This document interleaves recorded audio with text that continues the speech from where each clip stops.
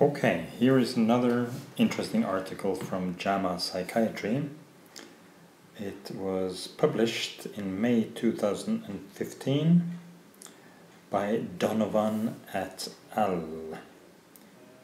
From University of Michigan, between others, an American study. And what they studied was a very interesting concept called number needed to harm.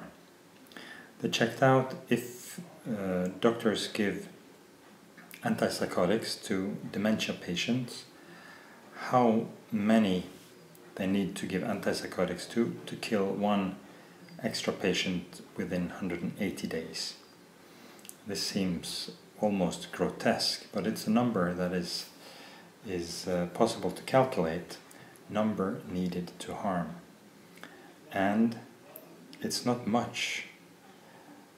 Number needed to harm if the patient got haloperidol was 26.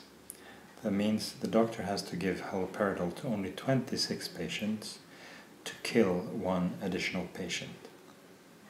And the general analysis was that it is even more dangerous than we thought to give antipsychotics of any kind to demented patients, that it actually kills them. Another measure is number needed to treat to get a good effect. But this is very problematic with these kind of medications. What is it that we are treating? Is it that they scream or are agitated and then finally we get them to settle down? Okay, number needed to treat is lower than number needed to harm. But in a way the question is, what are we treating and what kind of results are we looking for?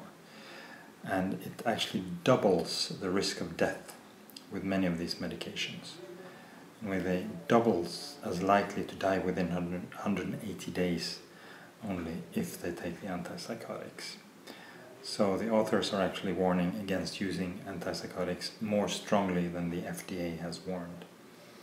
And especially this measure of number needed to harm, number needed to kill, they could have called it, because the harm they're talking about is death.